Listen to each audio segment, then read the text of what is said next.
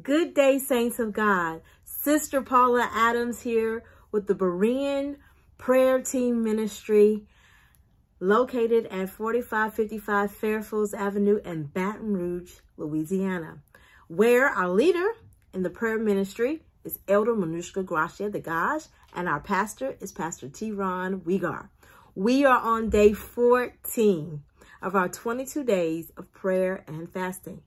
And our scriptures for today are Acts chapter 4, verses 32 through 35, John chapter 21, 15 through 17, Psalms chapter 34, verses 4 through 7, verse 15, and verse 17 through 19. And I will be reading the latter scripture for today's concentration from the Amplified Bible.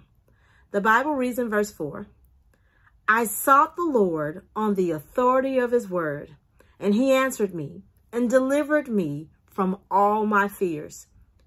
They looked to him and were radiant. Their faces will never blush in shame or confusion. This poor man cried, and the Lord heard him and saved him from all his troubles.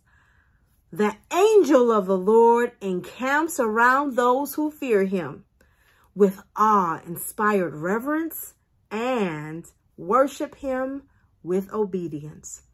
And he rescues each of them.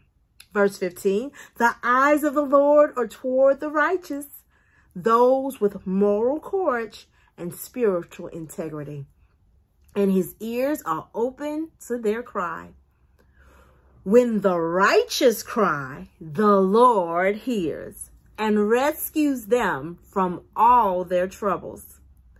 The Lord is near to the brokenhearted, and he saves those who are crushed in spirit, those who are contrite in heart and truly sorry for their sin. In verse 19, many hardships and perplexing circumstances confront the righteous, but the Lord rescues him from them all. This is a beautiful verse because I'm a living witness that God truly is near to the brokenhearted. I am actually one who has suffered the loss within the last 3 years of my father. And so I'm so excited to pray Psalms 34 and these specific verses over our prayer requests today, that God will come through for you and me in our season of brokenheartedness, and that God will help us. So don't forget, post your prayer requests under this video, and we will be praying for you. Let's pray. Heavenly Father, now we come to apply the scripture over these prayer requests, and thanking you for answering and hearing and healing relationships and removing bad habits so that we can rejoice for what you're doing for Sister Shirley Cypress. Thank you for how you're going to restore the two first cousins, Brent Blue and Swain Scotts, from fighting each other. How you're going to give an apartment and housing to her son and have employed. Thank you, God, for healing relationships for Sister BJ Stanford, and believing that you're hearing her prayers. You're hearing them for the Wegar family and the Kennedy family, the Bates family, oh God, who are currently grieving the loss. God, that you're doing it for Sister Brenda Clark in the name of Jesus. You're covering her children, her grandchildren, her great-grandchildren, the unhoused, the incarcerated, and the sick and shedding. And you're also being with the workers as they get ready for this awesome revival, getting ready to start very soon. Lord, we're praying for Sister Vitti Stewart and her mother, Sister Martha Stewart, and the entire Stewart family by the power of the Holy Spirit. God, we believe you to do a great thing for Sister Portia Perkins and the McCarter family. We pray for and against burnout in ministry, God, for big decisions and traveling mercies for those who've traveled during this spring break season, but specifically for the McCarter family and the big decisions that are coming soon.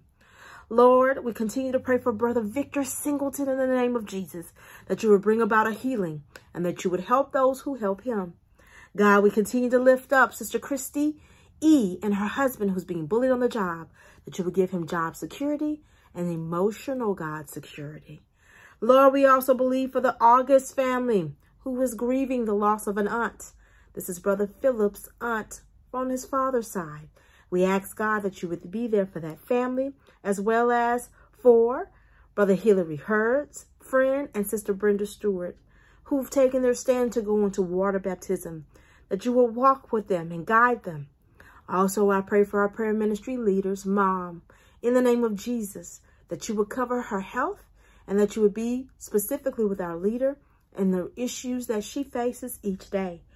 God, we continue to pray for the Singh family, the Prochet family, and all the other requests that have been lifted up to you during this time of prayer and fasting, in addition to the Landry family, the sick and shut in, God. Our prayers and our fasting that will be blessing unto you. And God, we ask that you will cover the bereaved all over the land. Lord, we know that we won't be spiritually healthy if we only think we should work out on one day, which is the Sabbath. Lord, thank you for this daily scriptures, this daily prayer, this daily fasting, Monday, Wednesday, and Friday from 7 to 12, to remind us that we continuously, if we want to grow financially and change our posture, if we want to have prayers and concerns for those who are grieving, we must do it on a consistent basis. All by the power of the Holy Spirit, and in Jesus' name we pray. Amen. Y'all have a wonderful day. God bless you, and we'll continue to be praying for you.